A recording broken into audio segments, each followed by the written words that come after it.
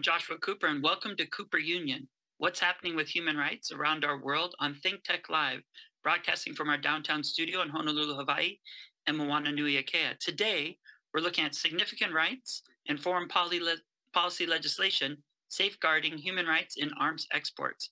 Today, we're joining by Sophia. Sophia, thank you so much for coming and speaking with us today. Aloha, Josh. Thank you for having me. What's so important about this issue that we're talking about is this is really the most significant bill in multiple decades, focusing on human rights and foreign policy, demanding the attention of America and world affairs. Safeguard human rights in arms exports locks the rule of law considerations into existing legal framework of arms exports, controls, and sets practical procedures for implementation and continuing review. Sophia, can you share why is this issue so important in international human rights law? Thank you, Josh. Yes. Uh, as you said, this bill is incredibly important, and this issue more broadly, is incredibly important for human rights around the world. The United States is one of the largest exporters and providers of weapons and other military equipment around the world, and those weapons can be used in the commission of human rights violations and abuses.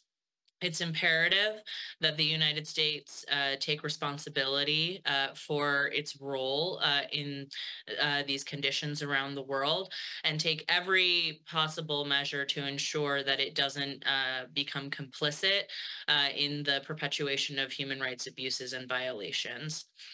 One of the reasons why this bill is so important is because it enshrines into law uh, protections that are currently only a matter of policy. It also expands existing statutory authorities to ensure that not only are weapons in the form of direct assistance, but also sales are subject to scrutiny for human rights violations and abuses around the world. It's really crucial, and it's so exciting for you to be able to explain this important legislation.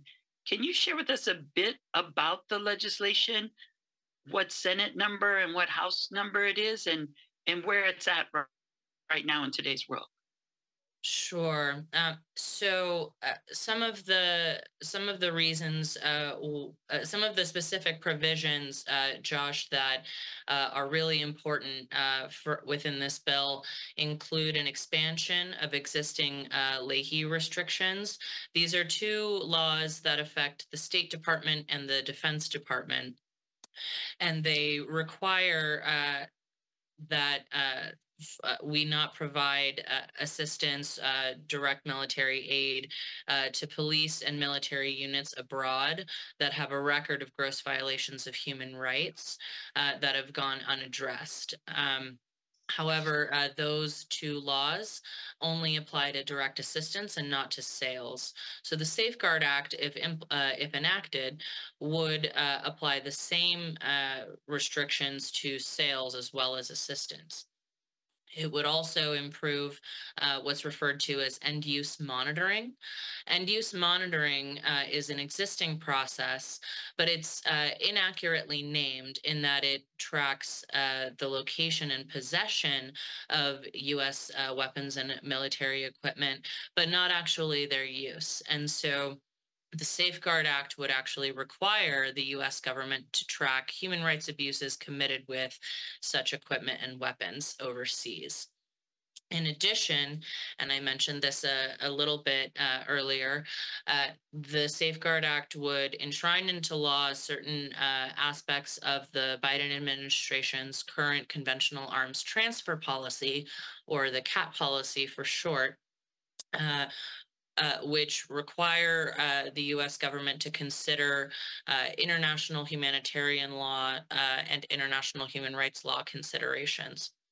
And finally, and perhaps most importantly, the act would increase congressional oversight by requiring periodic reporting to Congress, and also require that at any threshold, at any dollar value, any arms sales or assistance to foreign entities with a record of international humanitarian law violations, gross violations of human rights, genocide, and war crimes. Absolutely important to understand all those elements and why the Safeguard Act is so important. We know that in the Senate, it's known as S 1025 and it's HR 1801 in the House. And it's so important to see how this humanitarian law considerations can be put into law and how we enshrine human rights going forward. What first inspired you to care about this issue and get involved in campaigning?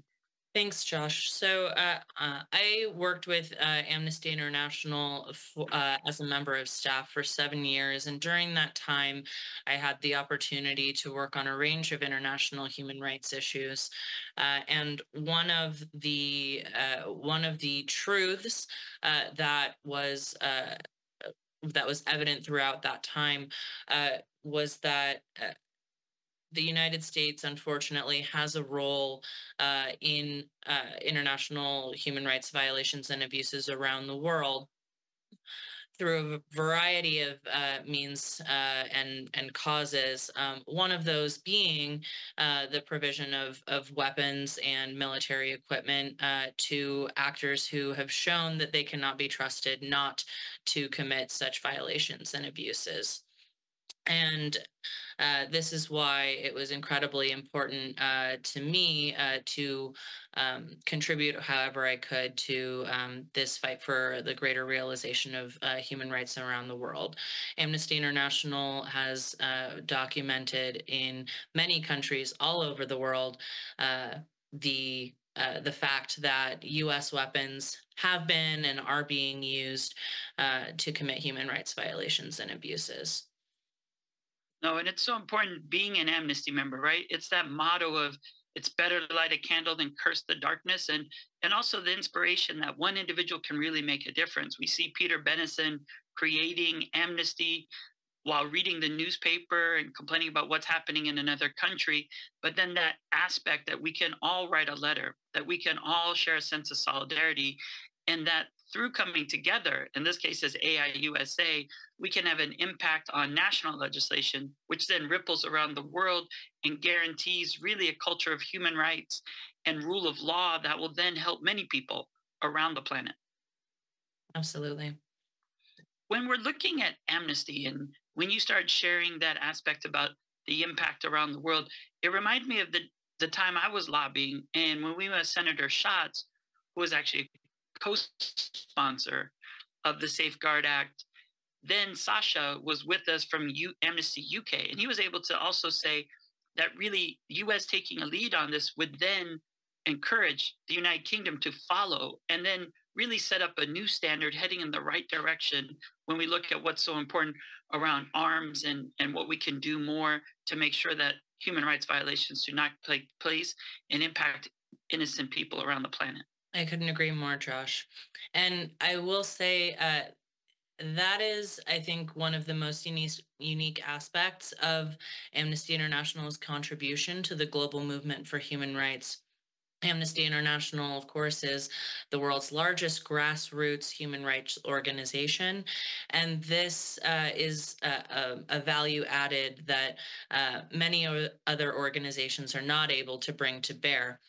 The fact that people all over the world, in the United States and elsewhere, who have all kinds of jobs and ways of spending their time, come together and express, advocate fearlessly for the human rights of both themselves and everyone around the world is incredibly important and impactful. And our leaders, I think, especially in the United States, really need to hear from all of us. It's not just about, you know, subject matter experts and PhDs who sit in white towers. It's about everyone, and it's about all of us letting our leaders know that we are paying attention and that we do care, and that we demand greater respect and realization of human rights here and abroad. It's true. The way you mentioned just really brings back the memories of being there the evening before, connecting with fellow Amnesty passionate volunteers around the country, meeting with people who have been working on this issue for decades. You really see it that someone has been a policy person pointing this out, and all of a sudden, then they see in a way that sea of humanity coming together to support what only they thought was important, or a smaller group. And I loved how you put it, that it's not just PhDs, it's not a job, it's a joy for people to come together and to have an impact, to be able to really shape our policy. And as we're all standing the next day then on the stairs, it was so exciting to see everyone energized, leaving those steps. There was that speech by AIUSA uh, president, and you could see the executive director, Paul, sharing his vision, talking about this is really what democracy looks like and why we're all involved. And on this important year, where of course half of the world will vote and cast their ballot, it was really showing the power of the ballot and what voting rights mean and what we can all do to make a difference to change the direction of our country, but also make sure that the world also remembers that spirit of 1948, remembers why human rights are so crucial in domestic affairs, but also foreign policy too. I couldn't agree more, Josh. It was a beautiful day. The sun was shining. It was, as I used to say, it was a beautiful day to fight for human rights. Um, and I know that we had more than 100 folks from all over the country meeting with representatives who serve communities across the 50 United States. And I know that in some of the meetings that I was able to sit in and participate in, we certainly encountered, a real sort of refreshed energy and an appreciation for hearing from the constituents who care about human rights, as opposed to, career lobbyists who may represent, more powerful or moneyed interests. Um, on maybe on the other side of some of the issues that we work on. The offices were happy to know that their constituents care about the United States and its role in protecting human rights around the world. It is true. You really see Article 20, that peaceful assembly and association, and also Article 21, the right to participate in government and free elections. You could really see and feel it in the air when you see everybody getting excited. And so that's really good as we look going forward. One aspect when I thought about the Safeguard Act and really connecting, security and human rights, we're trying to explain what this is. I like that example of like a bartender who serves an inebriated customer. Governments who are supplying weapons abroad have a secondary responsibility to ensure that they're not used to violate human rights or commit war crimes. Could you maybe expand on that a bit? Certainly. So, as I shared before, the United States manufactures and exports weapons at a rate that far outpaces most others in the world, and we have ongoing security relationships with many countries around the world, and those relationships are valuable to those entities abroad. Now, what's important there is that the United States takes responsibility for the devastating impact that these weapons and equipment can have. Um, I mean, many of these items are inherently dangerous, and so it's critical that the United States take every possible step to ensure that this equipment and these weapons are handled responsibly. Now, unfortunately, despite really critical protections that currently exist in the law, there are serious gaps, and we know that because Amnesty International has documented again and again in countries around the world with whom the United States has had long-term relationships, and the use of these weapons and human rights abuses and violations. And so you would think that the United States would be able to exert its influence for the greater good and for the respect of human rights. And unfortunately, there are many places and many times in which the United States is and has fallen short. And so again, it's just it's critically important that we bolster the protections that we have currently with new and updated and frankly better measures moving forward. And as you mentioned that, it did get me thinking. There are a couple examples maybe that we could look at. We could see what happens in Colombia, maybe what happens in Yemen, or also Nigeria. Maybe we could share some examples that brings the words on these pages to life of why this is so important and how human rights can be respected, protected, and fulfilled, but also lives can be saved. Yes. So you mentioned a couple of important cases. These are, these are recent cases. In Yemen, Amnesty International identified U.S.-made munitions that caused the death of of dozens of people, in addition to many children. Um, One family lost every child in their family but one, and it's devastating. The impact that these weapons, when not used responsibly and correctly, can have on people who just want to live their lives like you and me. In Colombia, in response to uh, peaceful labor organizing. The government used United States produced tear gas and other equipment to violently suppress peaceful protests, resulting in all kinds of horrific injuries, up to and including death.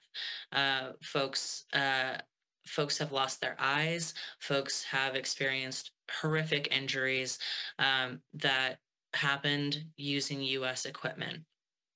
In Nigeria, Amnesty International has documented uh, a whole host of incredibly serious human rights violations and abuses by both state and non-state actors.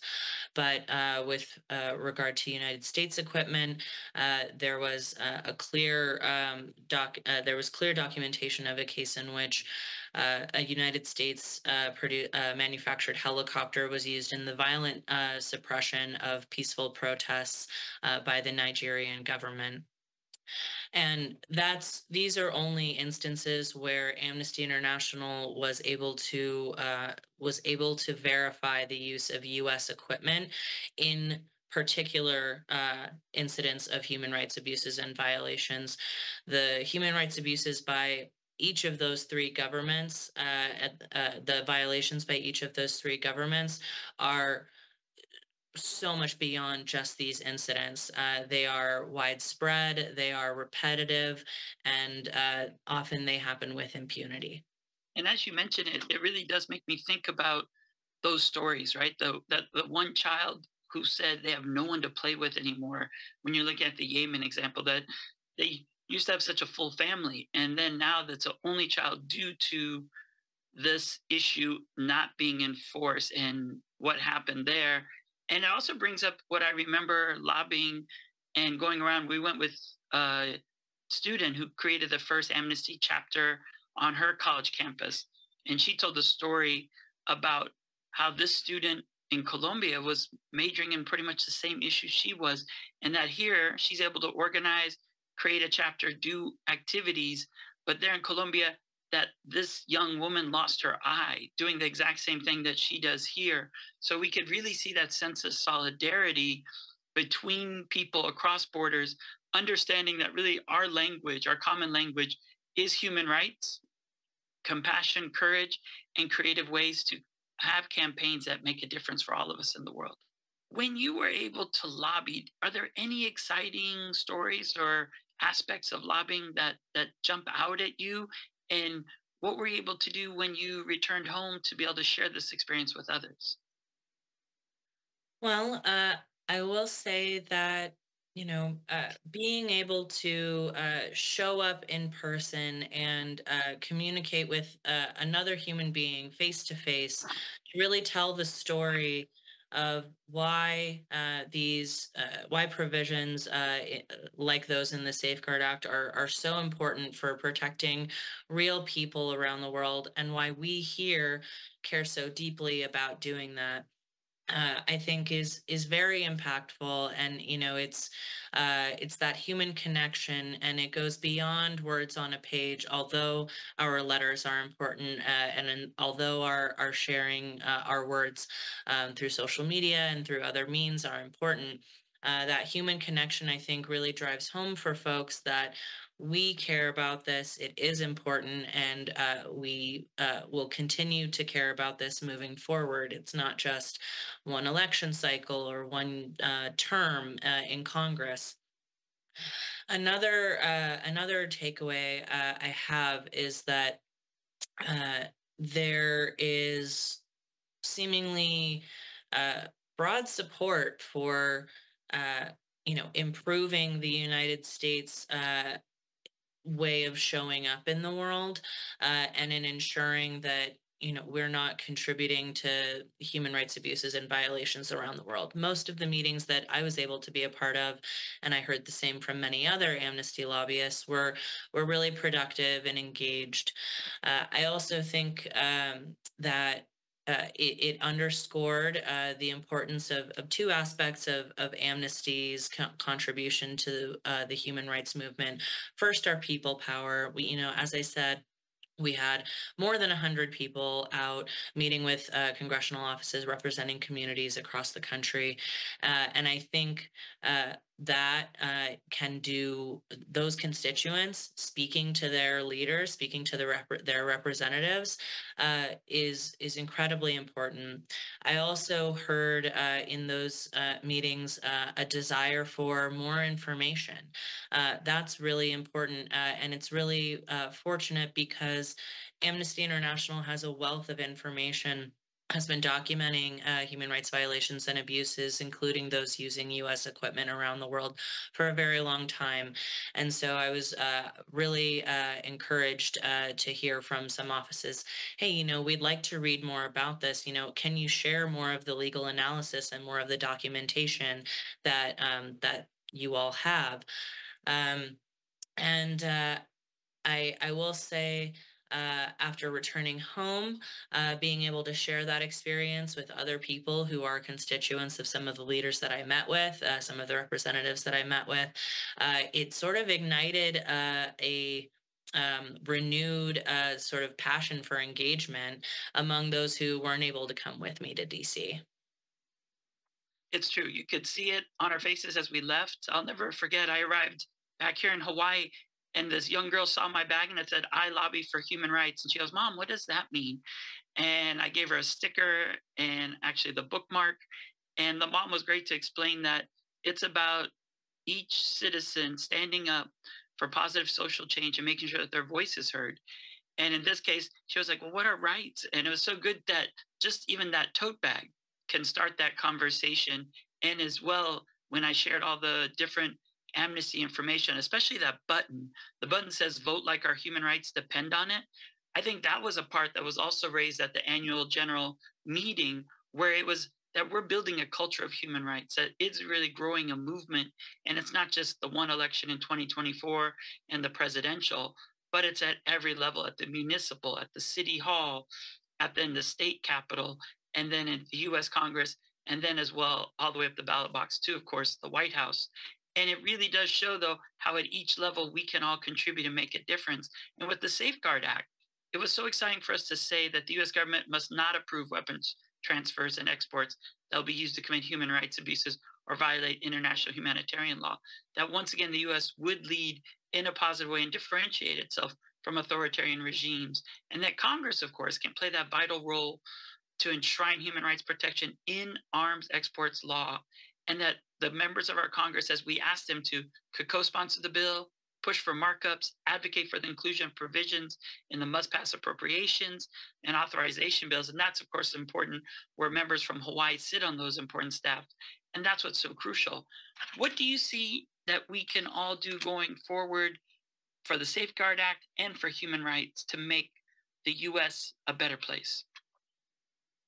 Before I answer your question, Josh, I do just want to pick up on one thing you shared. You know, that conversation that you had when you returned home to Hawaii and had that discussion about, well, what are rights? What are human rights? And shared that that interaction. You know, I think in this time where frankly United States law and policy and United States interpretations of constitutional law are frankly inadequate to preserve and protect our human rights here in the United States. I think it's ever more important for people to be able to access human rights frameworks as an aspirational and essential means of, you know, living a free and fair life wherever you are from. International human rights frameworks provide much higher standards when it comes to how governments treat us than than U.S. laws often do. Now, to turn back to your question, moving forward, what we can all do, I think, is share with our communities and share with our representatives our conviction and commitment to human rights and demand that they reflect that commitment as well. Very important. And, you know, as we look at this in conclusion, weapons in the hands of security forces can easily become instruments of human rights abuses. And in times of armed conflict, convention, military weapons cause harms and deaths to many civilians, unfortunately. And this bill would overhaul the arms sales law to center human rights by ensuring U.S. weapons around the world, pushes for accountability, enhancing congressional oversight on arms sales. And we really want to thank you for sharing just one example of people power coming together from our communities to then make sure that our Congress represents the values and also the visions of what we care about. And as, of course, we look at the 75th commemoration of the UDHR, we, of course, look at Article 2021 today to see what's possible. But it's important that we see the interconnection of all of those articles and all of those rights. And one last point that you raised really inspired me because we do have to understand that no country is immune to really populism and seeing a potential retreat in human rights. And that's why when Eleanor Roosevelt was chairing the Commission on Human Rights to create this Universal Declaration on Human Rights and the subsequent 9 treaties, it's to make sure that if any country stumbles, there's still a global standard that we don't allow ourselves to fall below, and that we all can utilize these human rights weapons to help ourselves in our countries to make sure our country can be everything that we desire for it to be in this democracy, for global diplomacy, and for a world that guarantees equality and equity for all. Well said, Josh. Mahalo. I really thank you so much for joining us today, and we appreciate all the work that you do and look forward to continuing these important dialogues and discussions for a better human rights in our world. Thank you so much for joining us. Aloha.